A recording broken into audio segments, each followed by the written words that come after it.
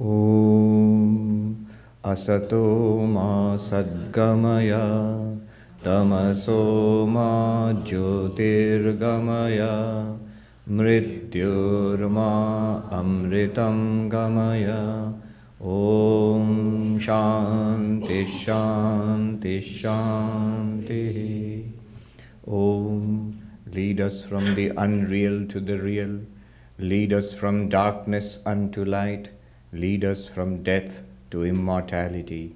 Om. Peace, peace, peace.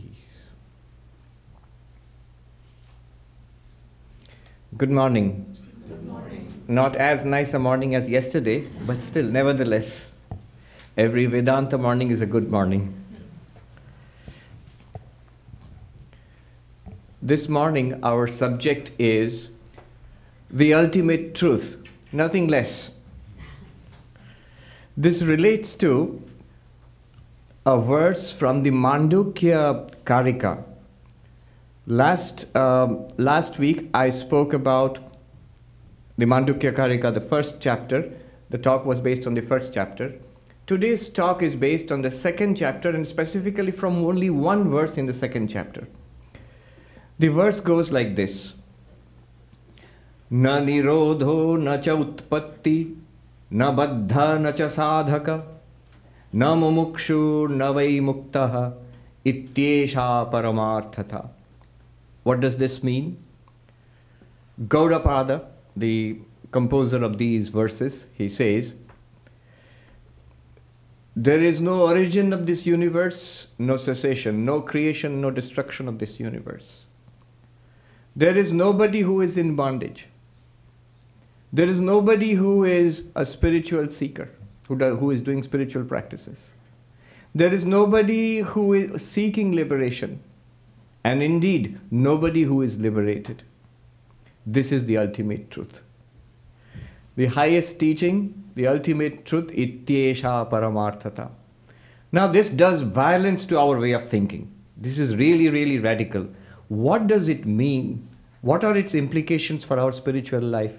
That is what we shall take a look at today. The subject is taken from the title of the subject is taken from the verse itself. This is the ultimate truth, ityesha paramarthata. All this will make sense only if we remember that this is from the Turiya point of view. Remember last time when we introduced the theme of the Mandukya Upanishad, the Mandukya Karika. Like all Vedanta, like all Upanishads, it teaches us that our reality is the ultimate reality. God is our own reality. You are Brahman. This is the ultimate reality. And the Mandukya Upanishad gives us a specific way of understanding this. It says that if you examine your own experience, you will come to this truth directly. What is this experience? The Mandukya Upanishad guides us. We have three kinds of experiences in our lives. A waking experience, we have a dream experience, and we have a deep sleep experience. It's common to all of us. And the Mandukya Upanishad claims that if you examine this experience which we all have, you will come upon the real truth about yourself. It says that you have a fourth aspect, so-called as fourth aspect. Actually, that is the one reality. Calls it the Turiyam, literally the fourth. This fourth is actually the one reality which appears as the waker and the waker's universe. This one. As you, in your dreams, the dreamer and the dream universe. As you, the deep sleeper and the blankness which you experience in deep sleep. All three are appearances in that fourth one, the Turiyam. That fourth one alone appears in all these three forms.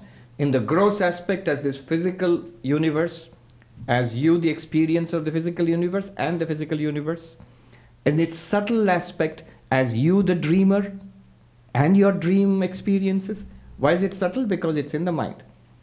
And in what is called the causal aspect. Why is it called the causal aspect? I'm not going to go into that all over again because we did that last time. The causal aspect is the deep sleep. You experiencing the blankness, the darkness of deep sleep. All of these are appearances. They appear and disappear in one consciousness, which is the Turiyam, which is your real nature. Right now, you think of yourself as this person. This seems to be the indubitable truth for us, that I am this person. What Vedanta claims is, if you investigate in this method of the waking, dreaming and deep sleep, if you investigate, you will come across the real you. Not this person, but the witness of this person, the Turiya, in which this person is arising, shining and falling again. From that Turiya perspective, Gaudapada composes this verse.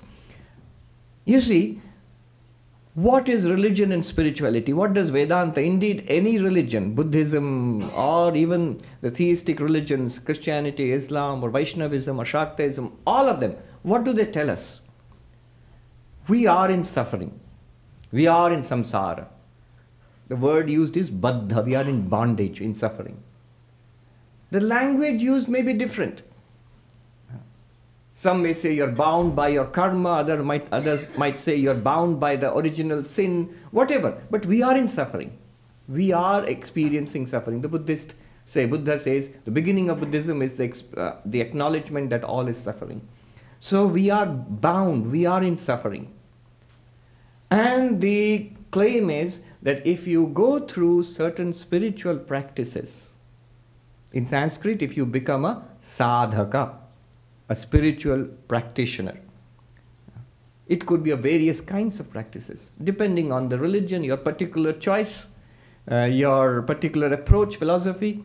It could be meditation, it could be doing good to others, it could be love and devotion and surrender to God, it could be Vedantic analysis, karma yoga, bhakti yoga, raja yoga, jnana yoga, it could be any kind of practice. You become a sadhaka, a spiritual practitioner. Why? Because you are a mumukshu, a seeker after spiritual liberation. I want freedom from suffering. I want freedom from samsara. This samsara which I am trapped in, I want freedom from that, and therefore I am doing spiritual practices.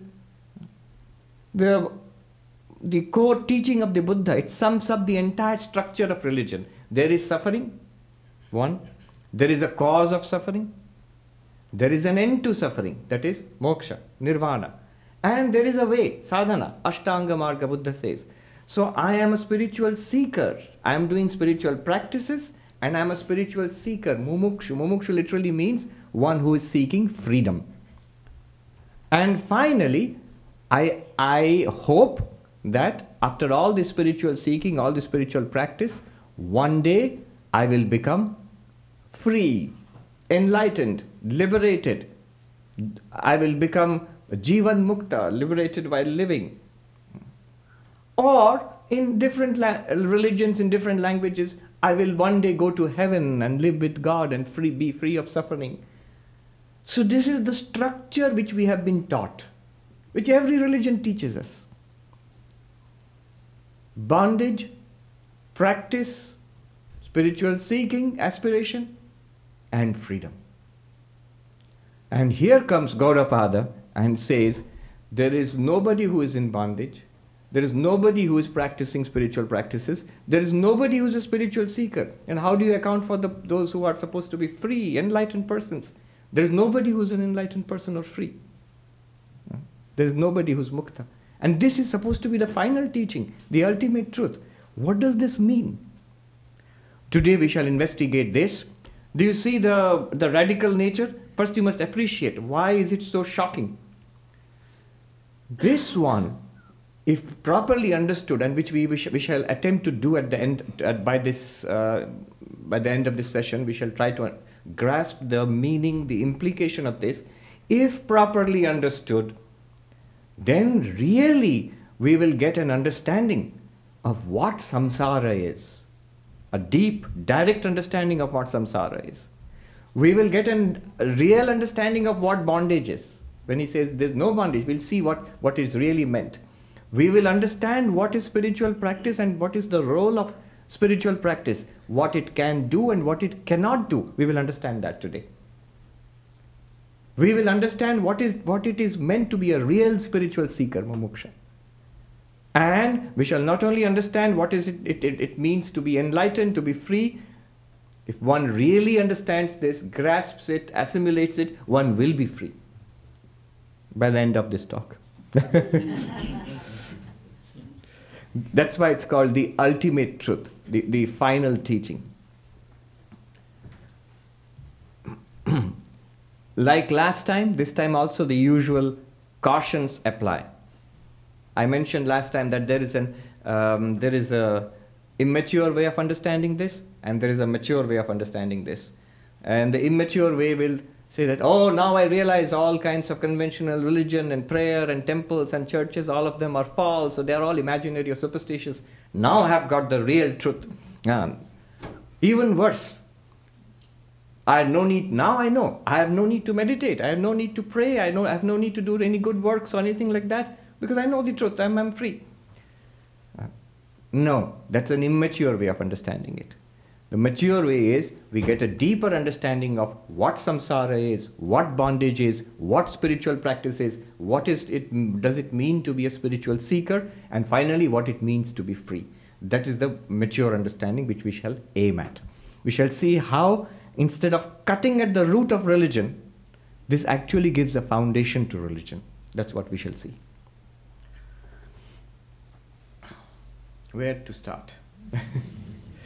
Let's start at the beginning. It says that there is no origination, no creation of the universe, no destruction, no cessation of the universe. Na utpatti, na nirodha, na cha utpatti. What does that mean?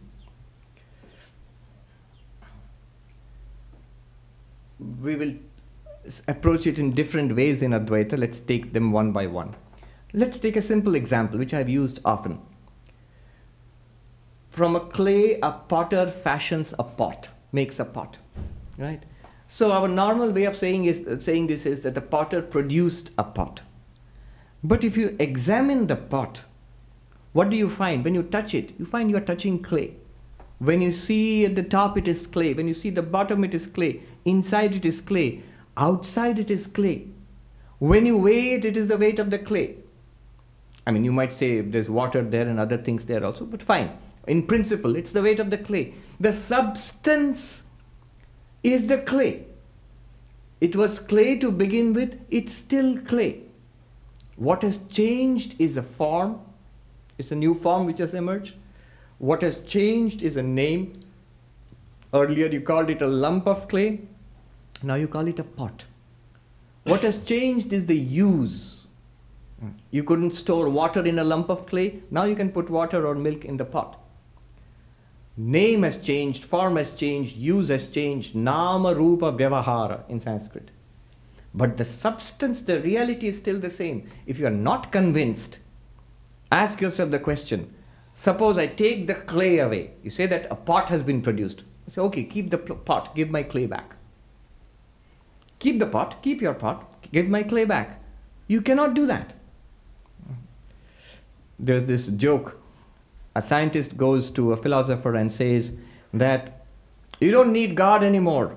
We have produced life in our laboratory.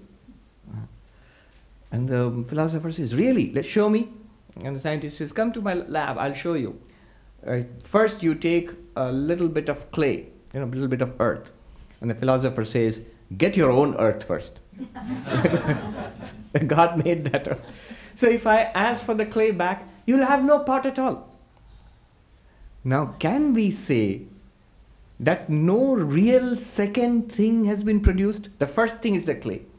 Apart from the first thing, the clay, there is no real second thing which has been produced. Though the name has changed, though the form has changed, though I admit, though the use has changed. But substantially speaking, there is no new thing which has been created. The thing, the substance, the reality is still the same.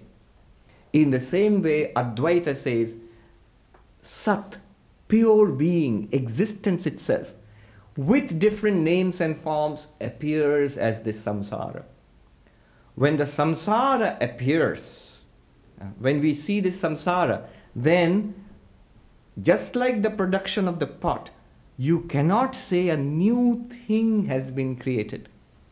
It is that being itself, Sat itself, existence itself, that isness itself, which manifests now as planets and stars and quarks and protons, as whales and human beings.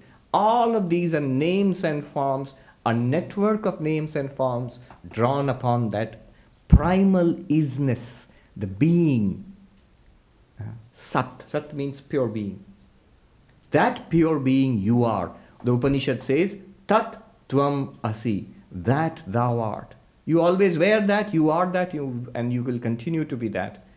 Maya just draws a network of names and forms over you, and including this particular body and mind, and we say, I am this body and mind. Here is a universe that has been created. But as far as the substance, the reality is concerned, it's still that primal isness, Sat. Another way of understanding this is, in a material world, the matter is, the clay for example, is shaped into a pot.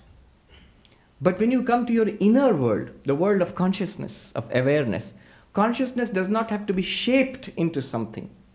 Things just appear in your consciousness. For example, when the classic example in which a man mistakes a rope to be a snake. In a darkness, he sees something and thinks, it's a rope actually, but he doesn't know it's a rope. He thinks by mistake that it is a snake. All right? And later he realizes it's not a snake.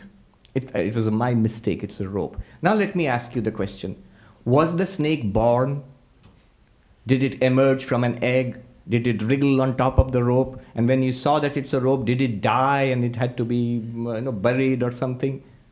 No. The snake, you will say, no, the snake was never born. It was not created. It was not produced. It did not die. Rather, it appeared, and that too by mistake. And once the mistake was corrected, it disappeared.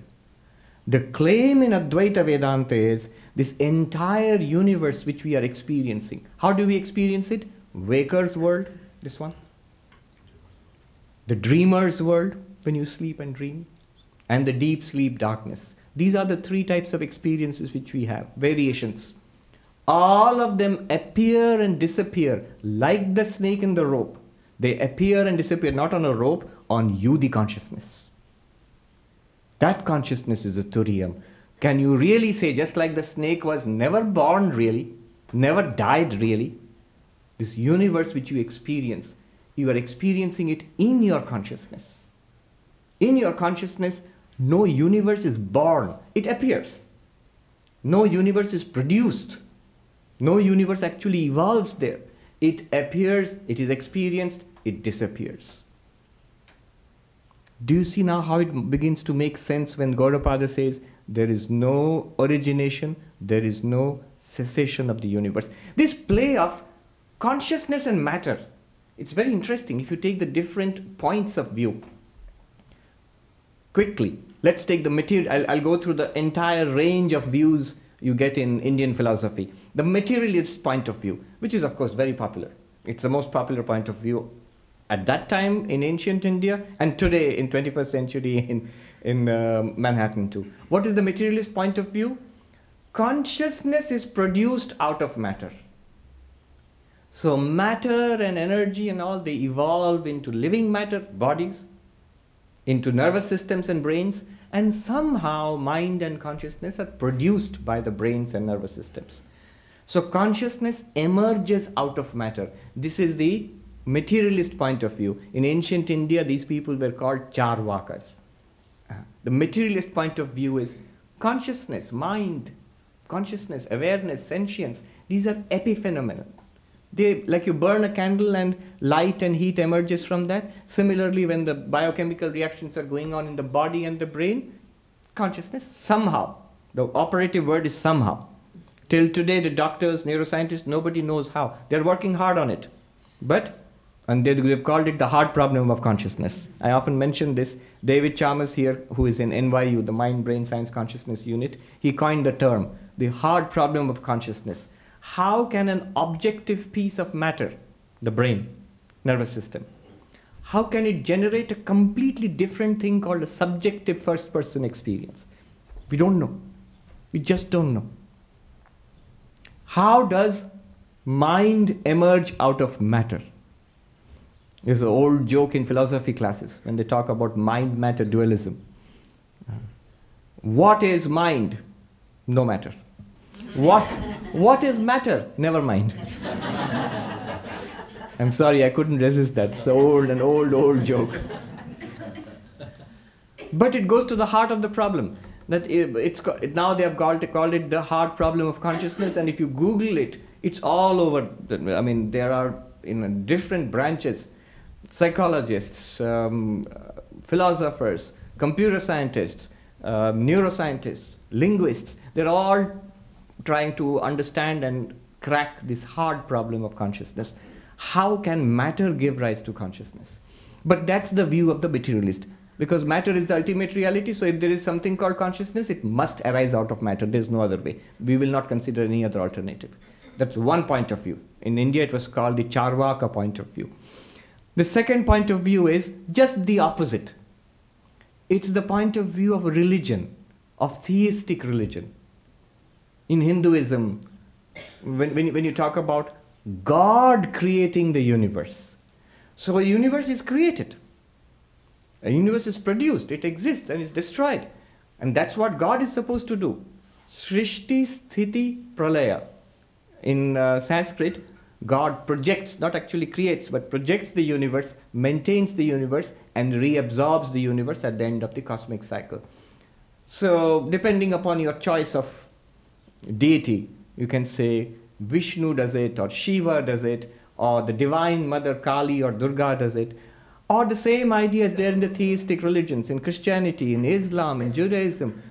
God creates the universe. Is the universe created? Yes, very much so. Where is it created from? Is God consciousness? Yes, definitely. Whatever your idea of God, in whichever religion, nobody will say God is a block of stone. They'll say God is consciousness, God is sentient. So, the material universe, matter, time, space, energy, emerges out of consciousness. If you take the principle behind it, this is just the opposite of the materialist approach, Charvaka. So the theistic approach, whether in Hinduism or in any other theistic religion, that matter emerges out of consciousness. Second approach. Third approach is the eternal duality of consciousness and matter. This is held by Sankhya philosophy, by yoga philosophy, by Jaina philosophy. They say neither emerges out of the other. Consciousness is eternal. Matter, space, time, energy, eternal. So this time, space, matter, energy, they lump it together and give it one word, Prakriti, nature. Prakriti, that's the Sanskrit word for nature. Nature is eternal, it is not produced from something else. And what about consciousness? Consciousness is also a fundamental reality. It coexists with nature like two parallel lines. Consciousness, Sanskrit word Purusha, nature, Sanskrit word Prakriti. They eternally coexist. Neither one produces the other. And they interact. The interaction of consciousness and nature is samsara. If that sounds too abstract, it's not at all abstract. It's very much concrete for us. Right now, what you consider yourself to be right now, is an interaction of nature and consciousness, Prakriti and Purusha. You, the sentient being, with this body provided to you by nature, with this mind provided to you by nature, you are one package, but with two components, Purusha, Prakriti. And this is samsara. So this parallel coexistence of consciousness and matter and energy and time and space, this is the view of Sankhya, yoga philosophy, Patanjali yoga philosophy, Jaina philosophy. Next comes the Buddhist. I'm taking one point of view, the Tibetan Buddhist, the Mahayana point of view, specifically Madhyamaka and Vijnanavada point of view. What they say is, yes, matter, nature and the objective universe and the subjective consciousness, the two, the self and the not self, Both are empty. They are neither produced from each other, nor are they continuing parallelly with each other. The real nature of both is emptiness, shunyata. They have terms for that. Dharma shunyata, by which they mean the emptiness of the objective universe. And Pudgala Nairatmya, Dharma Nairatmya and Pudgala Nairatmya. Nairatmya means the self, non-self nature. The self itself is, if you analyze it, it's revealed as empty. There's no such thing as a self. And what about the external universe? No such thing as the external universe.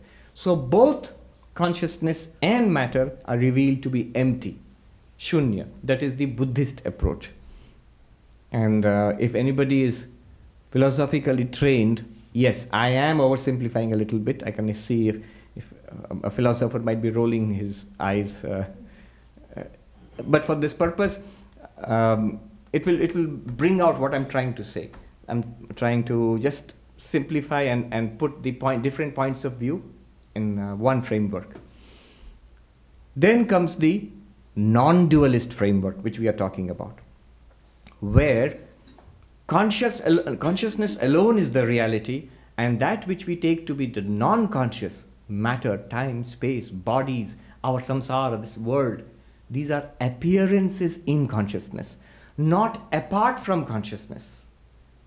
Just like a dream, when you go to sleep and dream, all the things that you see in the dream have no existence apart from your own mind. In the same way, this entire universe which we experience has no existence apart from consciousness. Non-dual. The consciousness is non-dual, meaning there is no second thing apart from consciousness. Non-dual, not two. So there is no second thing apart from consciousness. If this non-dual consciousness is somehow regarded as the other, as a non-dual reality, then you get Kashmiri Shaivism, which talks about the Parama Shiva, Prakasha Vimarsha Swarupa, of the nature of light, of consciousness, Prakasha, light like consciousness, and reflectivity, self-awareness, Prakasha Vimarsha Swarupa. Of course, in Kashmiri Shaivism also, Shiva is your real nature, but that's not so stressed so much as the Shiva nature is stressed. Or you can get another variety of non-dualism, which is what we are talking about, which is what Gaudapada is talking about. You are that non-dual reality. You are that consciousness, that Turiya. In you, the consciousness, the entire universe is an appearance, not apart from you, not a second thing apart from you. Hence, you are that non-dual consciousness, Turiyam. You are the universe. Whatever you are experiencing right now, it's you, the consciousness. Both of these statements are true. Either I am all of this, or I am none of this.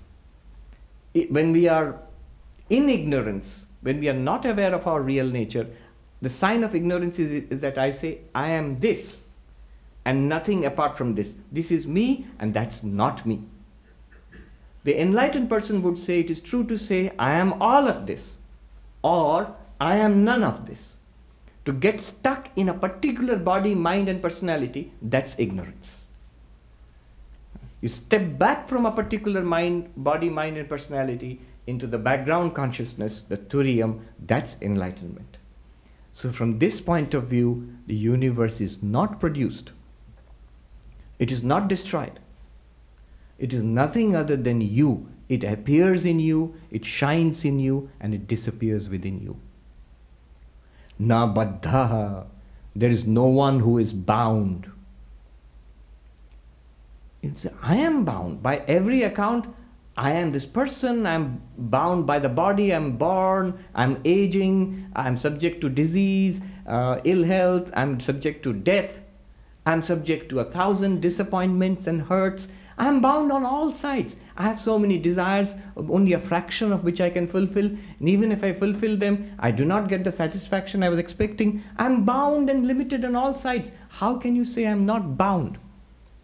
Gaudapada boldly says, you never were bound. You are not bound, you never were bound, neither can you ever be bound. How is that possible? He says, just take a look at the things which you say bind you.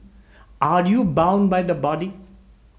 Are you not the consciousness which witnessed the little baby's body, the child's body, the teenager's body, the young person's body, the middle-aged person's body, the old person's body? The body keeps on changing. Can you hold on to anything? Can you hold on to a particular age? Is that I want to hold on to, what do they say? Forever 16. I want to hold on to that, forever 16. Or forever, some word, forever 21 or something like that. Forever 21. Oh. It is there. Is it a clothing store or something? Yes, it's a clothing store. So I want to hold on to that. Gaudapada says, neither can you hold on to that, nor can that hold on to you. It came and went. You cannot hold on to it. With whatever amount of yoga and gluten-free you do, it will still go. It comes and goes.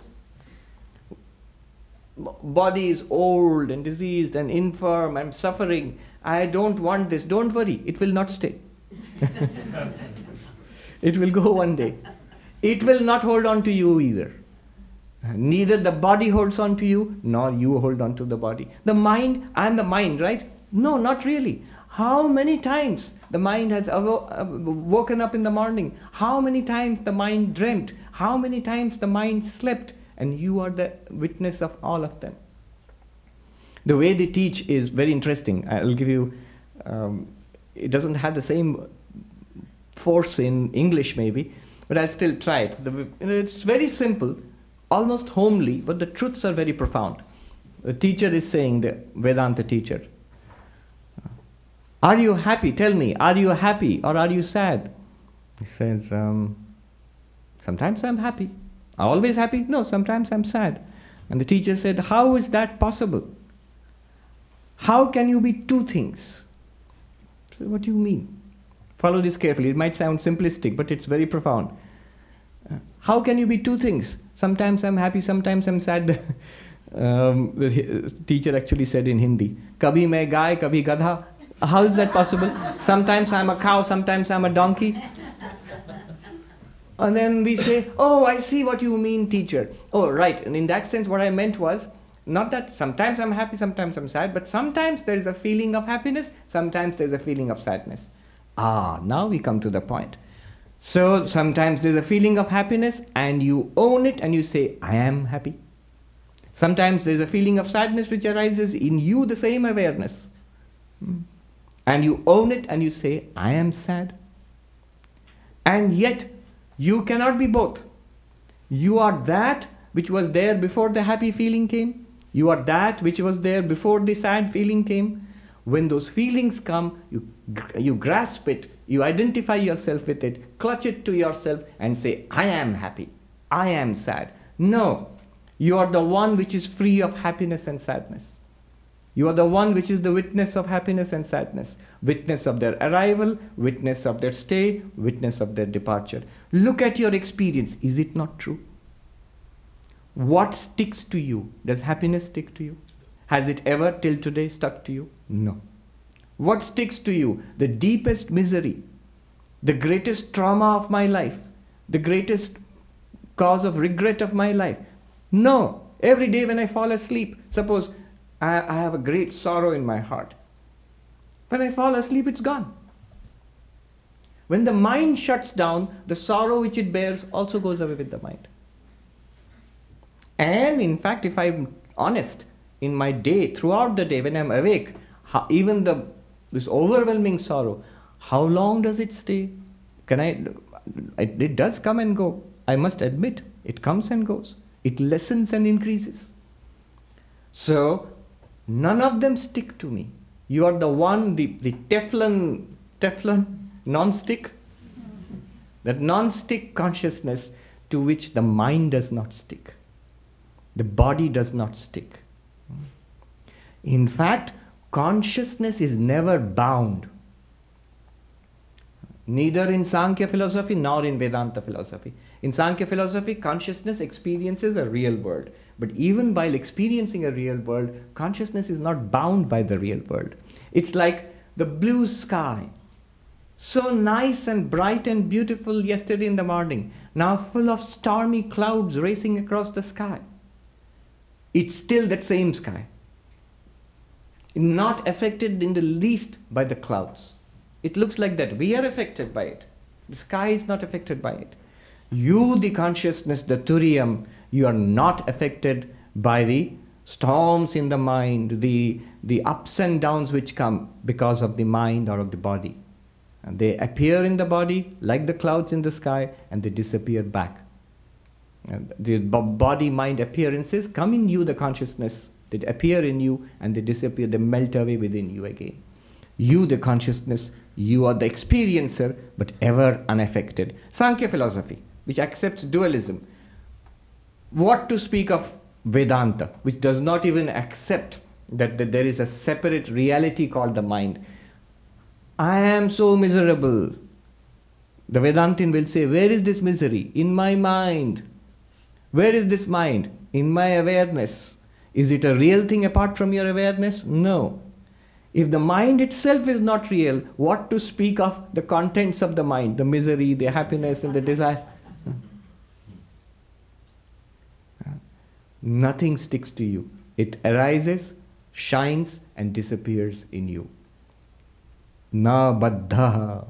Nobody was ever bound by anything in any life, anywhere. How do we get bound, this feeling of getting bound? Again, an example they gave when they teach Vedanta in India. This is the Ganga river is flowing. I've actually seen this. Sometimes a dead body floats past. Sometimes flower garlands float past. Now if you jump into the river and swim mightily and clutch the dead body, the rotting body to yourself and say, I'm so dirty, I'm impure, I'm a sinner. You have clutched it. And then you claim that I have become impure and I'm a sinner, I am dirty. Or the flower garland, you clutch it and you say, now I have touched something purified, was discarded from a temple, I am elevated. Both dharma and adharma, the good and the bad, the elevating and the demeaning, they float past you in the stream of the mind. You are the consciousness sitting on the banks of the river of the mind, watching. Why do you have to jump into the mind and go and clutch that one or this one? And then own up to it and then cry, I am horrible, I am a sinner, I am depressed. Or look at me, I am so religious, I am so pure, I am so good. None of them, they float past you in your awareness. You don't have to clutch any of them, because we get hold of that and hold it to ourselves and then we cry, I am bound. Consciousness, this is the principle. Consciousness is never bound. It seems to be bound only when it imagines an other within itself and then establishes a relationship with that other. In your dream, how can you be bound? You see so many things and so many people in your dreams, and then you establish relationships with those people and things in your dreams. Then you are bound. But really speaking, all the people that you see in the dream, all the things that happen in the dream, they are you only. They all appear in you and they disappear in you, and they are not really there. They are imagined in consciousness. I'll give you a definition of falsity, a technical definition, but a very powerful definition. It's used in Advaita Vedanta, in advanced Vedanta philosophy. Listen carefully. It sounds complicated, but it's actually very simple and very powerful. The original Sanskrit is this.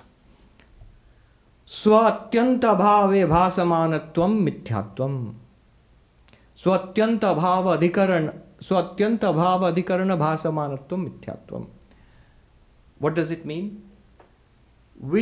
Something which appears in the locus of its absence is defined as false. I'll repeat that again. Appearing in the locus of its own absence is falsity. Explain. Yeah, many of you are getting it. Take the classic example of rope and snake. The snake appears in the rope, but really there is no snake there. So the snake is appearing where it is not there. In the rope there is no snake at all. It's a mistake.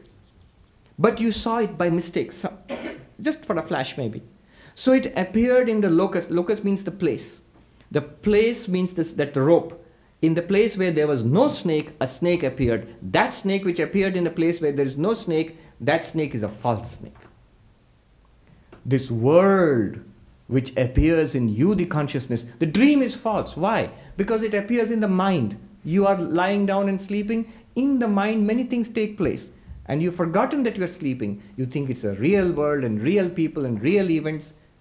And then you interact with them, establish relationships with them, love and hate. It feels real. When you wake up, your first reaction is, oh, it was a dream. Meaning thereby, it appeared in the locus of its own absence. So atyanta bhava adhikarane bhasamanatvam mithyatvam. This entire universe, the Advaita Vedanta claim is like a dream, like that snake. This entire universe is appearing in the locus of its own absence, which is what? You, the consciousness. After realizing this, when we wake up from a dream, the dream disappears. When you see that it's a rope, the snake disappears. But in this case, this dream will continue, like a blue sky. You know that it's the color blue is not really there in the sky. Once you realize it and look up, you still see the blue sky. Mirage water. Same definition. Water is appearing in a place where there is no water. Swatyanta bhavadikarane bhasamanatvam mithyatvam. Appearing in a locus of its own absence is falsity. The water appears in a desert where there is not a drop of water. That's why you call it a mirage water. It's not really there. After you realize that, when you look back upon it, what do you see? Water. It still looks like water. Similarly, when you realize this entire world, body, mind, this person, and all other persons, they are all appearances in me, the one consciousness. They are appearances in the locus of their absence, which is me. Then the falsity of the world is realized, and yet you continue to experience this. Then all things become entertainment for you. For a jnani, everything is entertainment. Everything is fun. Life becomes joyful, full of fun, it becomes a blissful, they call it a river of bliss. Na baddha. There is no one who is bound. I'm just reminded of something in the earlier point that consciousness is fundamental. You know, we were talking about consciousness arising out of matter, or matter arises out of consciousness, or consciousness is fundamental to the universe, neither arises out of the other. David Chalmers, who is here in the NYU Mind-Brain Consciousness Unit, he says in one place, in an interview, he said, quite humorously, that if you contemplate the hard problem of consciousness long enough, you become a panpsychist. Panpsychism means consciousness is fundamental. It's not born out of matter. It exists along with matter, space, time, and energy. Either you become a panpsychist or you go into administration. You begin to believe that consciousness is fundamental. It has not originated from matter. Here is a person who is not influenced by Eastern mysticism or Eastern philosophy. Here is a person who is not at all a mystic of any sort, but he is a very hard-headed philosopher and would be happy to describe himself as a materialist. But he says, we just cannot accept that consciousness was born out of matter. There's no way of explaining it. Anyway, going ahead, na sadhaka. Now we are beginning to get the hang of what Gaudapada is doing. He is using these provocative words. There is no universe which was born. There's nobody who is bound. Nobody who's a spiritual practitioner. But basically he's pointing to Turiya, the ultimate reality, in all of these. Na sadhaka. There is nobody who's a spiritual practitioner. About spiritual practice, let me make a few quick observations. The word sadhaka, it relates to another word in Sanskrit, sadhana, and another word, sadhya. What do these words mean? Sadhya means a goal which I have to reach. Sadhana means the instrument that will take me to that goal. And sadhaka means one who operates that instrument. So I want to come to the Vedanta society. The goal is that, sadhya. Then what is the sadhana, the instrument? The subway. And then I become the sadhaka who uses the subway to come here. So basically it is cause and effect. If I do this, this will happen. If this, then that. This is causality. All spiritual practice depends on causality. And Gaudapada says, Turiyam, the ultimate reality which you want to realize, is beyond causality. You cannot do something and get it. Shankaracharya in one of his commentaries says, what can any kind of spiritual practice, any kind of work, causality, what can it do? It can do 4 things. It says, Utpadya, Apya, Samskarya, Vikarya. 4 words in Sanskrit. You can produce something, you can get something, you can change something, you can refine something. These are the meanings of the 4 words. And he gives examples. So the farmer puts seeds in and produces crops. Can you produce the ultimate reality? I am Satchidananda. Can it be produced in some way? Can you make it? No. It can't be made. It's already there. It's ultimate reality. It exists. It's because of that everything else comes and goes. Or if you cannot produce it, apya, can you get it? Can you buy it from a shop? Can you import it? Can you borrow it? Can I get it from my guru? I am Satchidananda, my divine nature. Can I get it from somebody? No. That's something that you can do, but no. The Atman cannot be got in that way. Can I modify something into the Atman? Like he gives the example of milk being modified into curds, into yogurt. So here I am, a sinful, fallen person. Can I modify myself? Can I change myself into divinity? I am a body and a mind. Can I become pure consciousness? Can I change myself into? No, that also you cannot do. The 4th option is refine, samskarya. So the building needs a facelift and you paint it. Or you extract ore or oil from the ground, crude, and then you go through a enormous process, complicated process of refining it into the kinds of products you want. Can I reform myself, a fallen being, into, can I refine myself into divinity? Scrub and scrub and scrub until I shine? No, you cannot do that. One reason you cannot do any of these things is all of them are strictly temporary. So whatever you produce, whatever you get, whatever you produce will be destroyed at one time. Whatever you get will be lost at one time. Whatever you change will again change into something else after some time. Whatever you refine will again degrade after some time.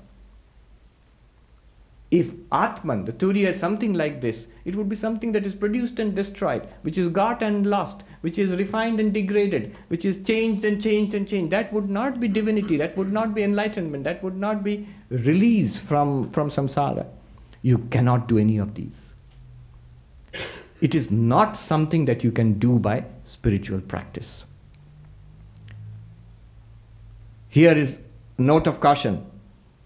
Then I will not do spiritual practice. Thank God, I'm saved. I thought I had to do lots of meditation and prayer and be a veritable saint or something. Now you're telling me you cannot get it by spiritual practice. Good. Swamis, they put it very nicely. Bahut bade gaddhe mein giroge. You're going to fall into a very big pit you have dug for yourself. No, don't do that. All of these spiritual practices, remember, they are instruments designed to achieve a goal. So from a Vedantic perspective, you begin to understand what these spiritual practices will do. See, this teaching, if it takes hold, if you feel that you are the Turiyam and you actually experience life in that way, if you can honestly claim, I transcend my sorrows, I understand sorrows at the level of body and mind, I am the unaffected witness of it, I have no more problems, thank you Swami, this is the last time I'm coming to Vedanta Society, I've realized everything. Then you don't need it. Then you don't need spiritual practice. But if I say that I just can't grasp this, I have so many problems. Well, if you are Turiyam, the pure consciousness, you don't have problems. If you have problems, then in some sense, you're still identified with the body and mind. Then you definitely need the spiritual practices. Selfless work purifies the mind. Deep devotion and surrender to God takes all the desires which flow into the world, collects them and directs them to God. Bhakti is of great use to a person walking on the path of knowledge. This is a great insight. Devotion, bhakti, love of God is a powerful thing for those who are walking on the path of knowledge. What is the big obstacle practically, what is the big obstacle for people walking on the path of knowledge? Our desires continue to flow out to the world. Desires operate at the level of the heart. Desires do not operate at the level of the intellect. Here you are using the intellect to understand these concepts. And after some time, if you keep at it, the intellect will understand these concepts and you will get a lot of peace. But the desires still remain and they continue to flow towards the world. So bhakti operates at the level of the heart. The problem at the level of the intellect is ignorance. Knowledge can cure that at the level of the intellect. But the problem at the level of the heart is desire, greed, lust for the world. The intellect cannot cure that. At least not directly. Love of God can cure that. If all the same desires, instead of world, put God there. Same desires will now flow to God. What is God other than this very Turiyam with a particular name and form? In Sanskrit they are called upadhi. I will not go into that. The idea of God in religion is an indirect way of indicating your own reality. When in Upanishads you say Tat Tvamasi, that thou art. One Swami told us, we keep saying that thou art, but we don't realize how radical a statement it is. You know what it means? That thou art means you are nothing other than God, which means you are not the body. You are not the mind. You are not even this little person. You are nothing other than God. And even more stunning, God is nothing other than you. One Swami in Bengali, he said, Oi tumi chhada kono shala bhagavan nei. Other than you, the real you, there is no rascal called God. You are veritably God and God is veritably you. But remember, the real you, not the person. And otherwise it will lead to arrogance. That is crazy. That I am this little person of flesh and blood, I was born in such and such state. I am God. This is megalomania. This is why the dualists distrust the non-dualists so much. They charge the non-dualists with sacrilege and blasphemy. You are saying you are God. But you misunderstand us, sir. I am not saying as a little person. When I say that I am God, I mean all of us. When the enlightened person realizes that he or she is one with God, realizes that everybody is one with God. God, Brahman alone shines in all these bodies and minds. Not only me. So, nacha sadhaka. Na mumukshu. There is nobody seeking moksha. Moksha means freedom. Moksha means freedom. Freedom from samsara. That's the story we've been told. That you are in samsara because of your past karma. You are born in this life. Whatever karma you do now, good or bad, will give you results in future lives. And you keep going through this cycle of birth and death. So all Hindus and Jains and Buddhists, the Sikhs, the Indian religions, they believe in this cyclic theory. And we want freedom from this. The cognate to this in the Semitic religions would be salvation. Going to heaven and staying with God. And here Gaudapada comes and says, Na mumukshuhu, there is nobody who is seeking moksha. Again, you understand he's talking from the Turiya point of view. Shankaracharya, in his beautiful hymn, Chidananda Rupaha Shivoham Shivoham, I am of the nature of Shiva, I am pure consciousness, I am pure bliss. What does he sing? Na dharmo na chartho na kamo na moksha. The four goals of human life, pleasure, power and wealth, and morality, decency, religion, dharma, artha, kama. And the ultimate goal is moksha. Here Shankaracharya says, I don't want pleasure. Well, all right. I don't want wealth. Okay, you're a monk. I don't even want the conventional morality, goodness, dharma. All right. I don't even want moksha. Why? Because you are always free. You are Brahman. Right? Chidananda Rupa Shivoham. Does Brahman want moksha? Does Turiya want moksha? No. Why would Turiya want moksha? Why would the ultimate absolute reality want moksha? Freedom from what? Where there is only one reality, freedom from what? But you are that one reality right now. What freedom are you seeking? And from what? A great teacher once wrote actually, from an enlightened person's perspective, the same consciousness merged without any names and forms in the deep silence of samadhi. It's like an ocean without any waves. And now the ocean breaks out into waves.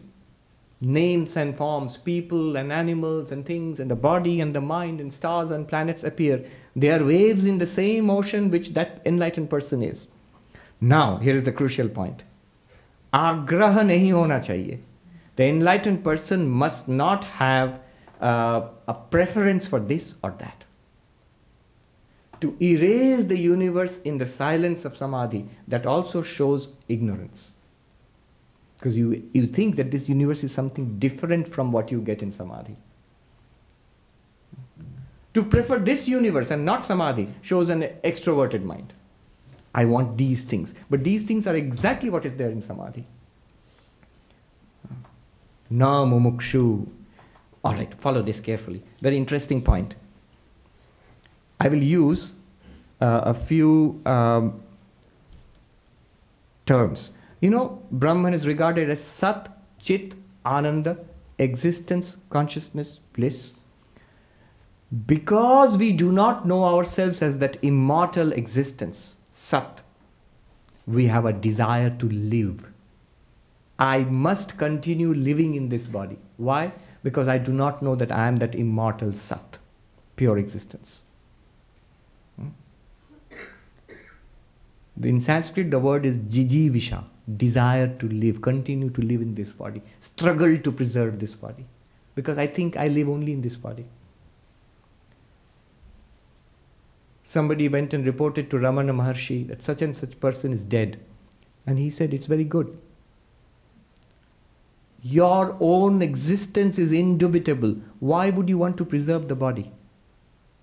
You exist in the waking. You exist in the dream without reference to the waking body. You exist in the nothingness of deep sleep also. Why would you want to hold on to a particular system of flesh and blood? We somehow, in spite of all philosophy, we think our only existence is this one. It's not. Jijivisha, desire to continue existing in this body. Another term, jigyasa, a desire to know. We think we know this much, and there are many, many things other than what is known that we would like to know. Jigyasa, desire to know. But we do not know that we are that one chit, one consciousness in which everything is appearing. Suppose in your dream there are many things, some of which you have seen, and you get the feeling there are some things which I have not seen, I must see that. But when you wake up, you realize whatever you saw in the dream was your own mind. All the time, the things known and the things unknown are all in your mind. Is it not so? In the same way, Chit, pure consciousness, is the one reality in which the entire universe appears. Not knowing that, we think we know this much, and there are things which we do not know. In detail, it may be true. When you are enlightened, you realize everything is that one consciousness. The details you may not know, but you know it is one consciousness. But anyway, jigyasa, desire to know. There's another word, bubhuksha, desire to enjoy. Why? Because I think my joy, my bliss depends on the things of this universe. The food and the drink and the company and the movies, the pleasures of the senses that I get. From gross pleasures to refined pleasures of the arts and the science and literature. All of that, they will give me pleasure. But I am Ananda Swarupa. I am the nature of bliss itself. It is my bliss which is reflected out there, and I borrow it and taste it. I go out hat in hand begging for my own money. I am borrowing my own bliss is lent to the world, and then I like a beggar, I seek that bliss outside. The word is bubhuksha. Now 3 words. Jijivisha, desire to continue living in this body. Jigyasa, desire to know the particular things of this world. Bubhuksha, desire to enjoy the particular things of this world. All of them stem from the ignorance of my nature as Sat, pure being, immortal being. Chit, pure consciousness. Ananda, pure bliss. In order to make me realize this, a new term is put forward. Mumuksha, desire to be free. Desire to live in the body, desire to know things separately in the world, desire to enjoy things in the world, all based on ignorance. Mumuksha, desire to be free, is also based on ignorance. What ignorance? That I am already free. I don't know that.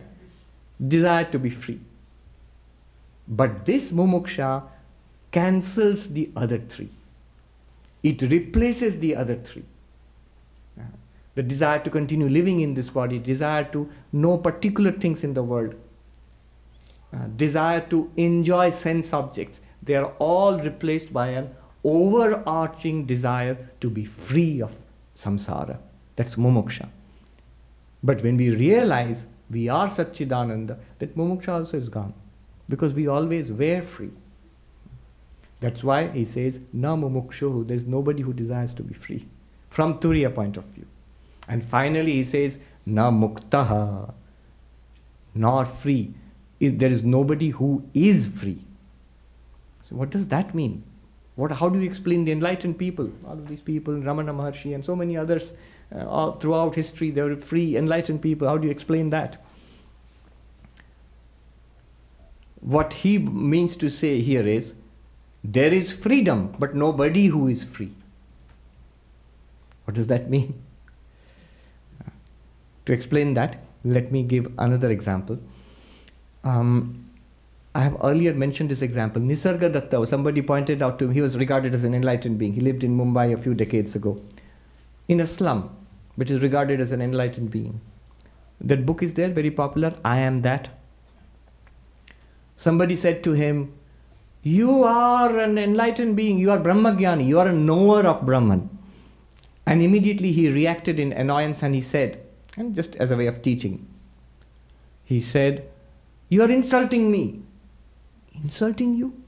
Knower of Brahman, that's the highest praise you can give in our civilization. The knower of the Absolute. He said, I am not Brahmagyani, I am Brahman. I am not a knower of Brahman, I am Brahman. Pointing out thereby the secret of enlightenment. When you are enlightened, when you know that the Absolute, Turiya, it's not as an object. I know the Turiya, I know the Satchidananda, I know the Absolute, I know Brahman. No. You are that. That's what you realize. You are not a person who realizes the Absolute. If you are a person who says, I know the Absolute, then you do not know. The Kena Upanishad says, he who claims that he knows does not know. He who knows that it cannot be known as an object knows, truly knows.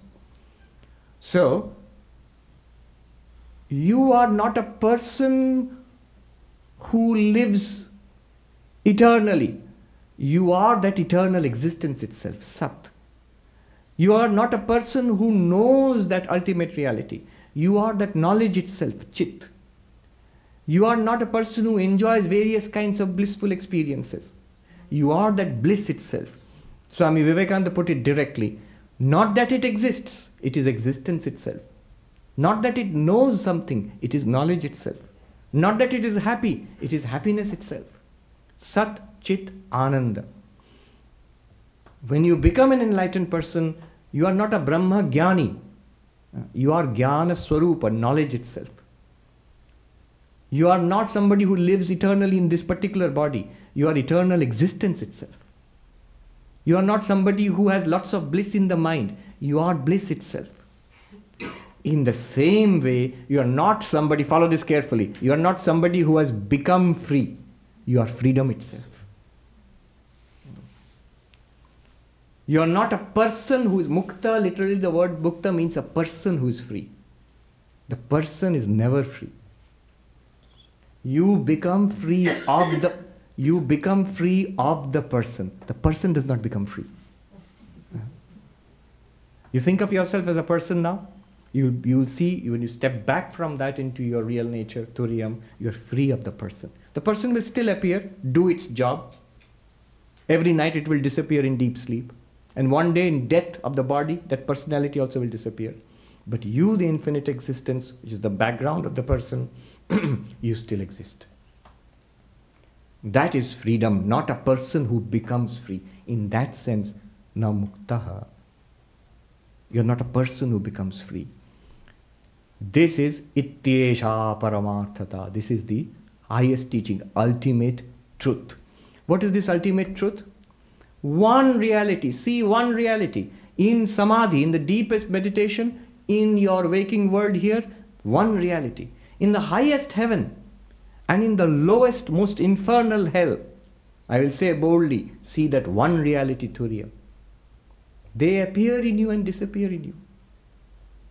In the heights of happiness and success, in the depths of misery and frustration and failure, one shining reality, Turiya.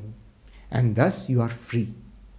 Stand upon that. Establish yourself in that, your real nature. All these are mirages and dreams which come. Enjoy them when they come and go. Don't try to, one Zen saying which I liked very much, playing of one thing against the other, desiring one thing that it should be so and it should not be so. This is the disease of the mind. Why is it the disease of the mind? Now we realize. This should be so and that should not be so. I like this and I do not like this. Both of them are you, the consciousness. It shows an ignorance, a preference for this and a dislike for the other. It shows that you do not realize the one reality behind both of them. Such a person will not criticize. Everybody that you meet, everything that happens to you is a manifestation of the light of the divine, your own light. You yourself appear. Whom to blame, whom to praise? This is Vivekananda's lines. One only exists. Whom to blame, whom to praise? Praiser, praised, blamer, blamed are but one. And that one is you. This is the ultimate truth. Vedanta points this out. And now, if you ask Vedanta, you made everything false. There's nobody, bondage is false, spiritual practice is false, the seeker is false, liberated person is false, everything is false. Then what about you, Mr. Vedanta? Are you true or false? I'm translating as Mr. Vedanta because the Swami originally said, who taught this, he said, "Aur Vedanta Babu, aap kya hain?" Or Master Vedanta, what are you, true or false? And you know what Vedanta replies? I too am false. Then what is the truth? You are the truth. My only job was to show the falsity of the world, Jagat Mithyatva, and point towards the truth which you always were. Having pointed that out, please excuse me now, release me, let me go. I am also false. Don't hold on to me as the truth. Even Advaita says, it's also a methodology to point out the truth, the one truth which you are. Once you have got that, then let this go also. But warning, Vedanta leaves with a warning. Before you realize the illusory nature of the world appearance, before you realize the falsity of the world, before that if you consider me to be false, then you are trapped forever. You're trapped forever. You must use me to dissolve the world problem and leave yourself as the background, the adhisthana, the ground of that appearance. You are the only reality. This is the ultimate truth. I pray to the Lord that may we get this intuition in our very life, make this breakthrough. When once you walk through these doors and you look back upon the world and see it as yourself shining forth, the work is done. In Buddha's, there's Edwin Arnold, the song, It is a beautiful poem he wrote about the light of Asia. No more is birth, no more is death, no more shall delusion weave her charms. I have known thee, this delusion of the world. Thy rafters and the roof of magic and spells, it's broken forever. I see the truth now, I am the awakened. I'm paraphrasing. His original words were much more beautiful. May we all get to say that in this very life itself. Realize the truth which is already ours. It's already ours. It exists now in full measure, right now. We just have to see it. With prayers to Thakurma and Swamiji, with their blessings, may we realize this great consummation, this greatest of all adventures. May it come to a culmination in this very lifetime of ours. Om Shanti Shanti Shanti Harihi Om Tat Sat Shri Ram Krishna Arpanamastu.